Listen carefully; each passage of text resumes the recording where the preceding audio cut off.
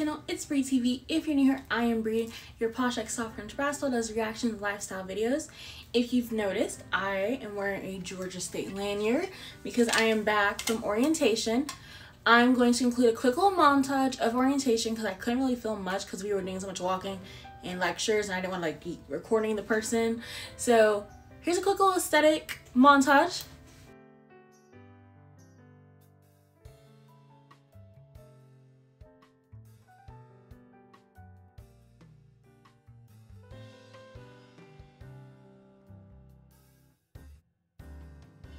Stay in the second lane from left.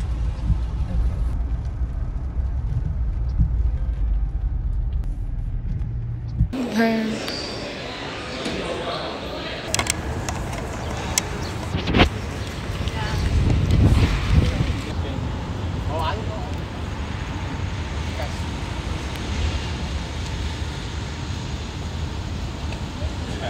have everyone comments.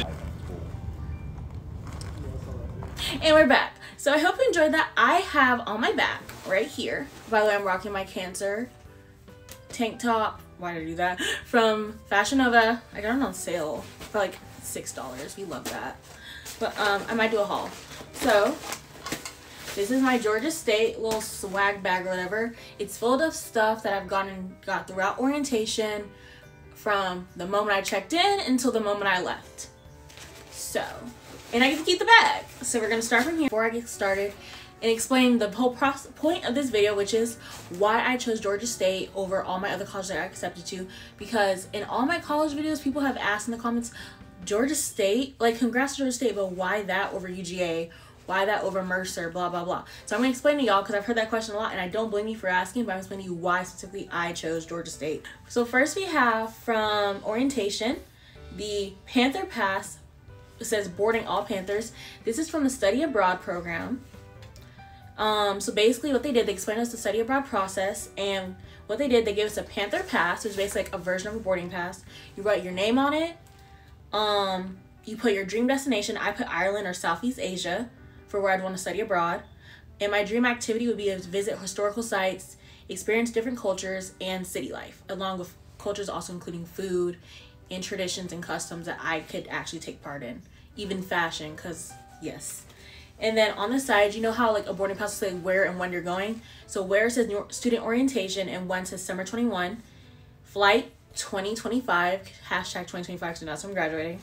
And basically, it has this little QR code on it, and you scan it to upload your boarding pass to their website, which is basically like a free raffle thing. And I guess if you win, you win a prize. I don't know the prize is, but I'm gonna scan mine later. And on this side, they have like little stats about the study abroad program. Next, this is from one of the Panther Connect programs, which was everyone got a little panther, and we got to stuff it at the end of the little program. Basically, they explained to us their connecting, where some of the committee members that are students or graduate students that came back have a hand in planning events and activities for the entire campus and the students within the campus, such as movies, cultural events and such. So this is the Panther. So cute. We got to stuff it. It's a little Velcro thing. You just stuff it and boom, you get a free Panther. So we love that. This is at the end of the thing. Orientation went from 8:30 to about 4:15. We started about 8:45 because you know some students were still coming in. So I say really we started at 9 to 4:15 if that helps. So kind of like a normal school day. We also got a free coupon. Well, coupon to get a free shirt from the bookstore. And as also I'm an honors college student, so I also got another free t-shirt. So this one's the one I got from the bookstore. Every student gets one of the little tickets, coupons for a free shirt. So this one's not for honors. The honors one's still in the bag. So I get this little shirt for free, Georgia State. And then from the honors college, they gave me this shirt when I was registering for my classes. And it looks like this. And it says Georgia State University Honors College. So I have this little plum kind of color. And I have a black, which is also, and I have a blue pullover sweatshirt that you've seen in my graduation pictures if you've checked that video and or my Instagram. Next, I have some sunglasses from the study abroad program, UV protection, a Georgia State mask. We love that. Gotta stay masked up during this little panoramic. A fanny pack, also from study abroad. Study abroad had all the good stuff. They also had t-shirts, but I didn't grab one because they were really limited on sizes. I think they only had a small and a large because everyone had already grabbed them from prior guests. I don't know. But I got everything else. I was like, you know, I have enough shirts and I don't even have room for those, so it's fine. Basically, you get a lot of free crap if you go in person for orientation. This is a Panther Pride little, I guess, car sticker or something. I don't know. This is basically something that talks about all the recreational services at the aquatic that the recreational center offers, such as aquatics, intramural sports, sports clubs, fitness classes. Like for sports clubs, if you can get a couple members for whatever sport you want to create, like whatever club, you can go tell the recreational center, and what they'll do, they will, I think he said they'll either fund it or allow you to do the sport club within the recreational center, like fencing or whatever, as long as you have active members. The fitness classes, instructional clinics. I know I saw the weighted gym area and then the normal gym and all the treadmills and such. The fitness center, they have personal training and nutrition assessments. Touch the Earth, which is like their rock wall outdoor trips, clinics and gear rental, and they also have other stuff like indoor track. You go around it 8 times, that's a mile. The pool, I think it's half Olympic size pool. Aerobic and dance studio, boulder cave, climbing wall, dry sauna, exercise room, game room, gymnasiums, hot tub, all that. This is just talking about the Panther Involvement Network, which is basically a way for students to get involved either around campus or in the community or just normal events. This is the top half of the coupon thing they gave us for the bookstore, which is basically where you can get all your textbooks from and where I got the free shirt. This is the bottom half. With this coupon, I can get 30% off one apparel, gift, or supply item. This was basically a picture of the schedule with the Wi-Fi written on it. So basically they kept you, that way you were aware of what was going to happen and when was going to happen. They gave me dark roast, bold, and chocolatey coffee, bro. What the hell?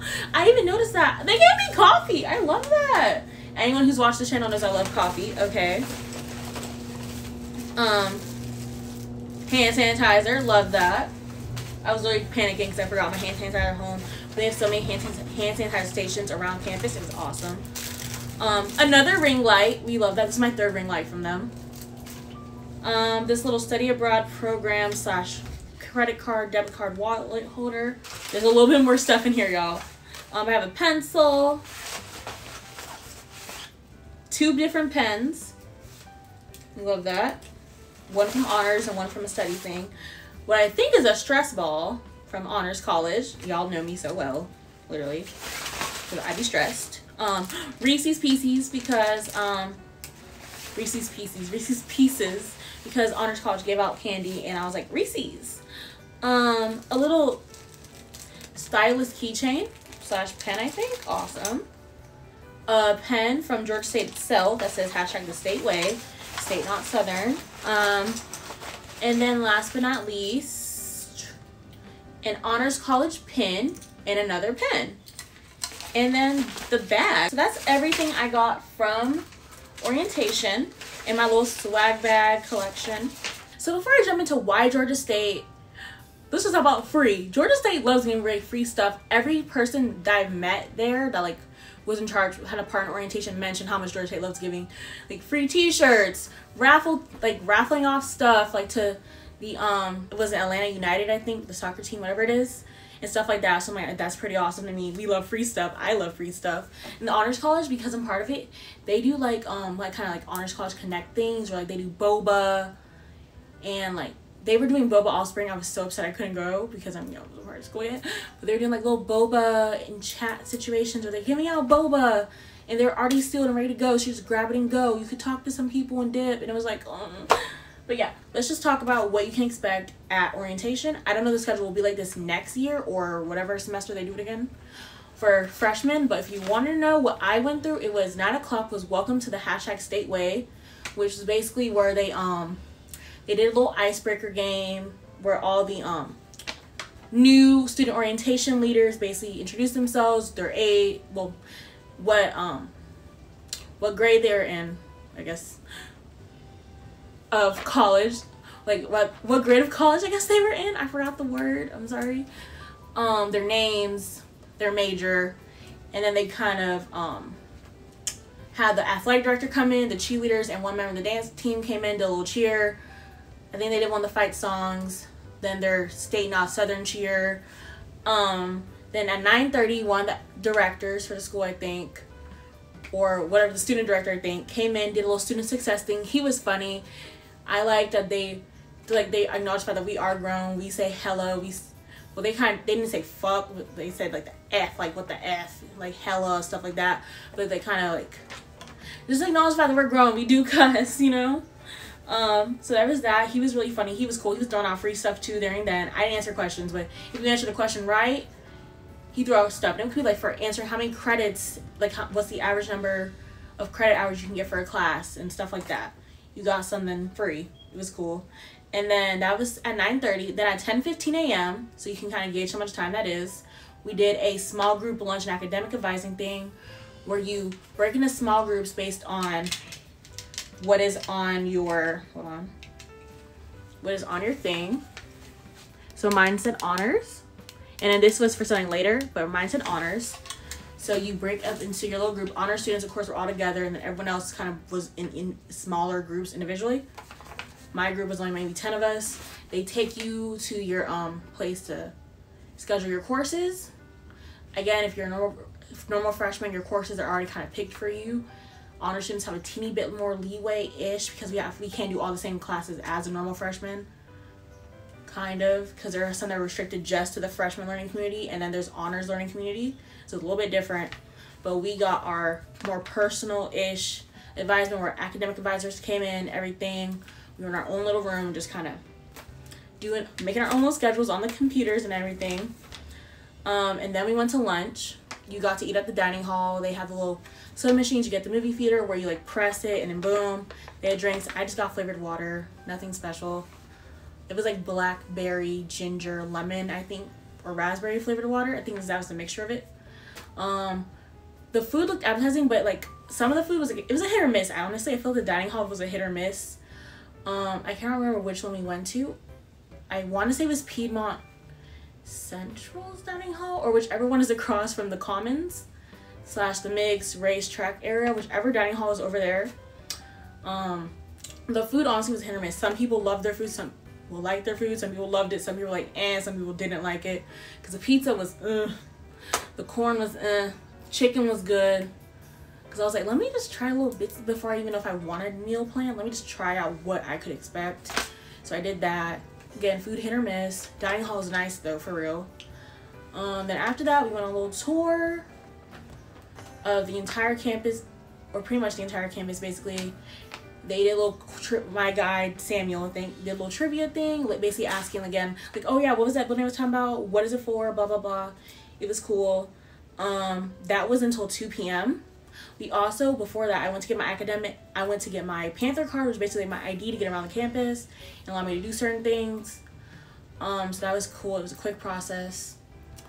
I saw where my dorm area would be. I didn't see what the dorm itself looked like, but I saw the building.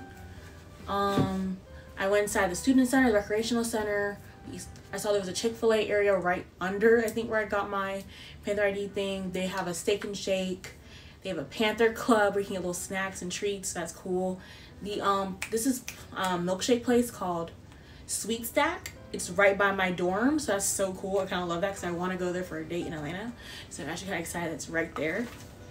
Then we went to Money Matters, which was at 2 p.m. By the way, I kind of loved my lunch table. The people I was sitting with in my group, they're honestly pretty cool. Love them. I don't remember all their names. I forgot to get their name, like keep note of their names or get their like social medias, but it's fine. I probably figure it out later. But I have a photo with them. We took a selfie. But yeah, then we went to Money Matters, which was at 2 p.m. And we basically just talked about financial aid. That was so tiring. That was like 45 minutes of just, it was about maybe 45 minutes to an hour of just financial aid. And I was like, ugh, what? tiring, sleepy. Honestly, I want to go to sleep. Some people have their AirPods in. Some people were just like this, and I was like, bro, this is so long, and I'm so tired. Then we did the Panther Connections, which was when I got my stuffed panther, and the study abroad stuff, because just walked around and basically learned about the different social group committee kind of things you can get involved in, and study abroad. And then we did the next steps, was basically just like finishing up everything and get like a little quick calendar of what's coming up, what we need to get done before school starts, and that was it. Like submit your immunization records and all that, and you're set. Honors college students, we are able to choose what time and day we want to move in. Normal freshmen cannot, which is awesome. Kind of an advantage, because I'm choosing the first day that available to move in, which is the 18th, early in the morning, because I just want to get there and be set. I don't want to have to come in at a random time. I'm so happy. And I think 2 of my roommates are also moving in around the same day and time period as me, like 1 after each other. And then one of my roommates is going to come a little bit later, so that's fine. It's awesome. I get to see them sooner, and I kind of love that. And now that I've told you about orientation, I'm basically going to give you a quick rundown of why Georgia State. So this is going to be a little bit kind of, because it's not too much to say, I'm going to tell you all my top 5 schools, why I applied to them, and then what made me apply to Georgia State instead. Like what made me apply to Georgia State, and then why I chose Georgia State over them. So let's get into it. My top 5 colleges were Mercer, UGA, UMiami, Georgia Southern, and Agnes Scott. By the way, again, this list is not including Georgia State. So, why Mercer and UGA? It's simple. Their law program. The law programs were both really good, and they're ranked really well statewide, and then nationally, UGA is ranked well for law. And then I think Mercer's ranked number 63, and then UGA was like 13 or 15 at the time when I looked. So I was like, okay, I have to go there. And then UGA, while they do not have a high diversity, their Black student groups, organizations, associations are all very, they make you feel welcomed, if that makes sense. They're really welcoming. I've looked at vlogs and such. They're just a welcoming group. The moment I got accepted, I started getting letters, handwritten, emails, everything from students that currently are part of the organizations, alumni, everything, just like welcome me, saying, oh yeah, you should go join. I think it's called UGA Days or something like that, or Black Days, something Days, I think. And I was just like, okay, this sounds like a great way to connect with people, network. But at the same time, I was like, I don't want to go to Athens. And UGA did not have the major I wanted. I'm going to be on the pre-law track. And I was hoping to get my degree within 6 years through a program. And I don't think UGA offered that program, whereas Mercer and Georgia State did. But UGA does have a great law program, but they didn't have a major I would want. So the closest I could find was international affairs. And as interesting as that like sounds, say I don't want to be a pre-law student anymore. I don't want to be a lawyer. I was like, at the end of the day, I still want a degree I can fall back on and feel fine with a master's or a master's in. And I was just like, I don't really want a master's in international affairs if I don't want to be a lawyer. I want something a little bit more like criminal justice, political science, or mine, which is law and society, which is like a mixture of political science and criminal justice. And I can pick which way I want to go. In the end, like the pathway, which is pretty great. And UGA just kind of wasn't giving that to me.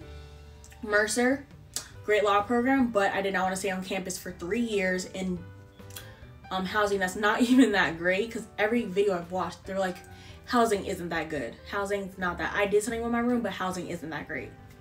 And then for the amount of money you're paying, even though Mercer did, I was in their top 5 applicants this year.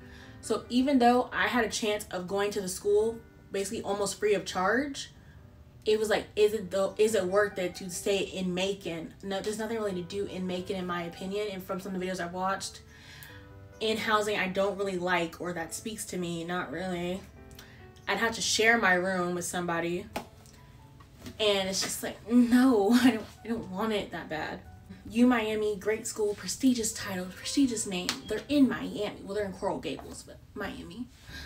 Great school, great environment. Well, I've heard the environment they've had some racist moments, but among students, and I feel like you can get that out almost every school though, no matter how liberal it is.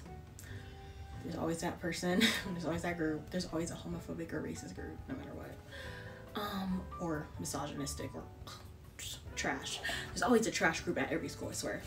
But other than that one negative, it was like, oh my god, UMiami, love it, one of my dream schools, so pretty. The research program is amazing. Their campus amazing. The students amazing. I love connecting with all of them. But it's too expensive.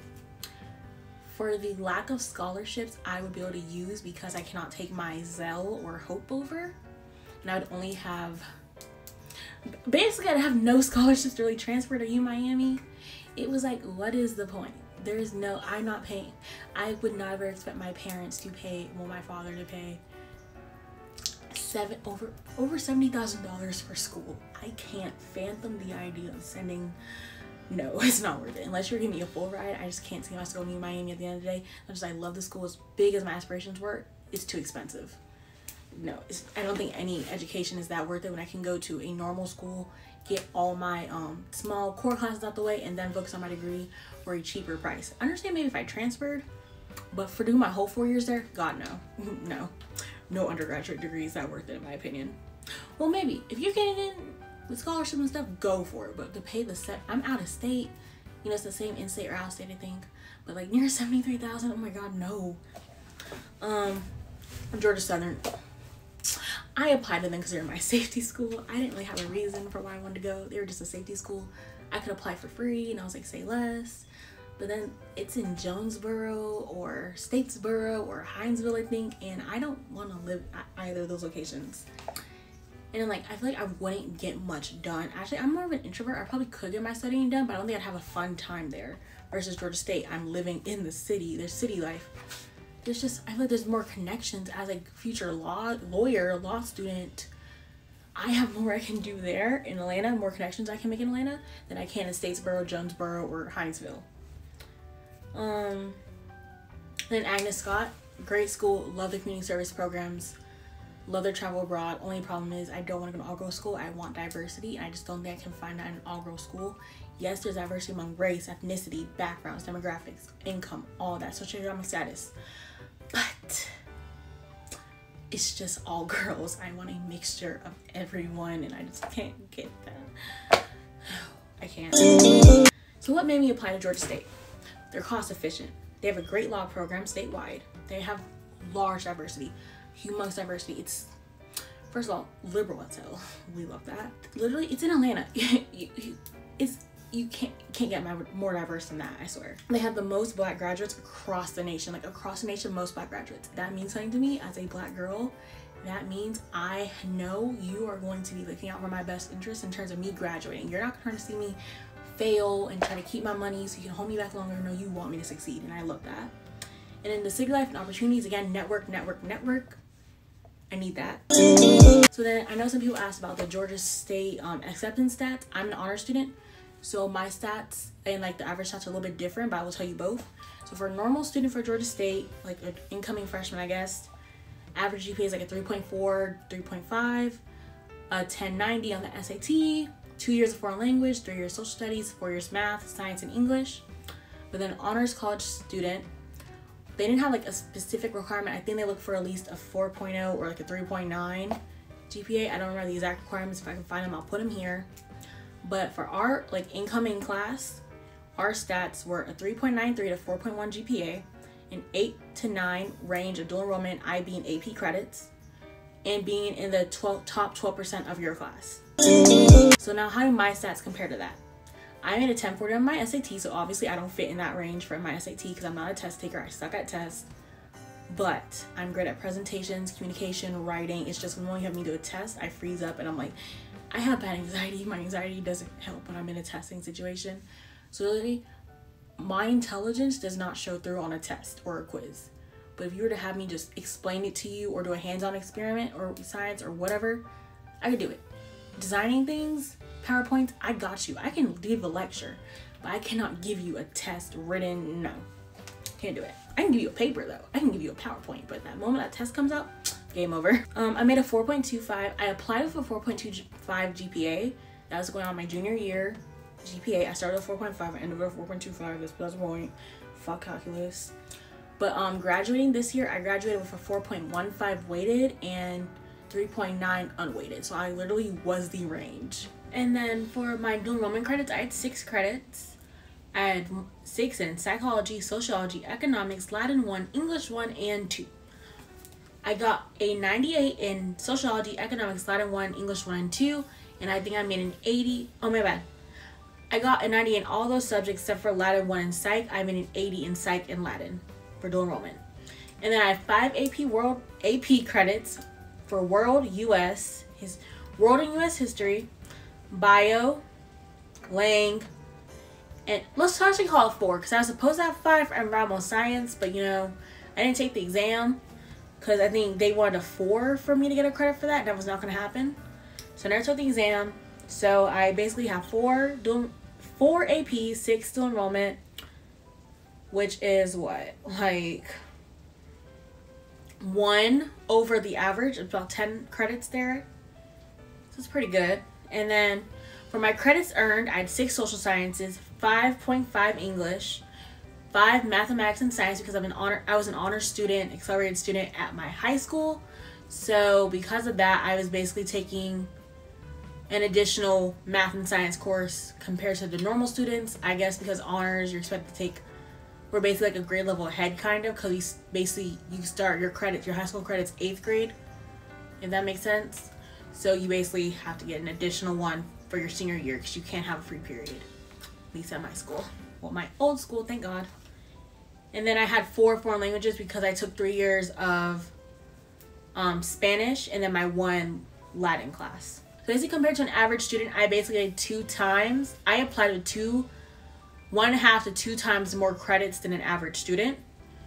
And I applied within or 1 above the range of an honor student. And then for my extracurriculars and what I basically took, whether it's leadership positions or clubs, I was a part of the NGSS or NGSS Eco Club, which is basically ecology club, environmental club. You do community service, clean up, eco trails, hikes, recycling projects, all of that.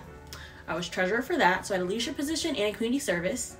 I was part of National Honor Society, and I was the treasurer, so another leadership, another community service.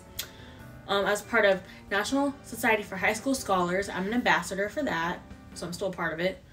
So that's a more so leadership position. I was a editor, co-host, and writer for video production. I was also like a part-time treasurer because we didn't like have a treasurer position. That was basically the treasurer. So you could call that like an arts and leadership position type job role. And then I had journalism / yearbook / newsletters, where I was in charge of fundraising, editing. Well, not edit. I was supposed to be editing, but it ended up changing to fundraising and writing. And then I was the student body treasurer my sophomore year, class treasurer from freshman through junior year, and then class representative my senior year for Student Government Association. I did some scholarship programs and internships through a couple of Envision programs and such. So, I had a little, I guess you could say, introductory experience into my coursework. I don't think I need an answer for y'all why Georgia State, but I feel like, because I feel like this whole video pretty much summed up why Georgia State. But if we need to basically give some more reasons, I'll go through what I wrote down during orientation. Some extra stuff I maybe didn't mention. They have Cinefest, which is where you basically, students can get in for free admission. Guests are like $3 to $5 for a ticket. Concessions is between 50 cents to $1.50.